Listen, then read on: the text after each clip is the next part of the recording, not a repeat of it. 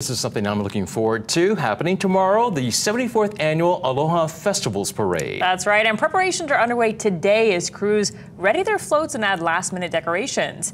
The parade is finally back after being canceled the past 2 years because of the pandemic.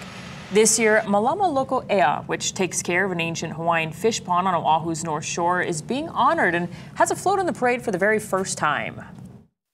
So this is our first time to be invited and to have our version of a float. And it is, you know what, it's a labor of love. We really want to do the fish pond proud.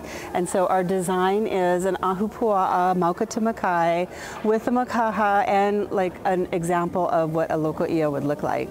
The theme is Aloha Aina, and as a conservation cultural vahipana, Loko Ea is a 400-year-old fish pond, sacred site. We're so proud to be the stewards, caretakers of this place, and it's just a natural fit, right, to be able to be the ones that are sharing the connection of the Aina to not only the residents but to the visitors.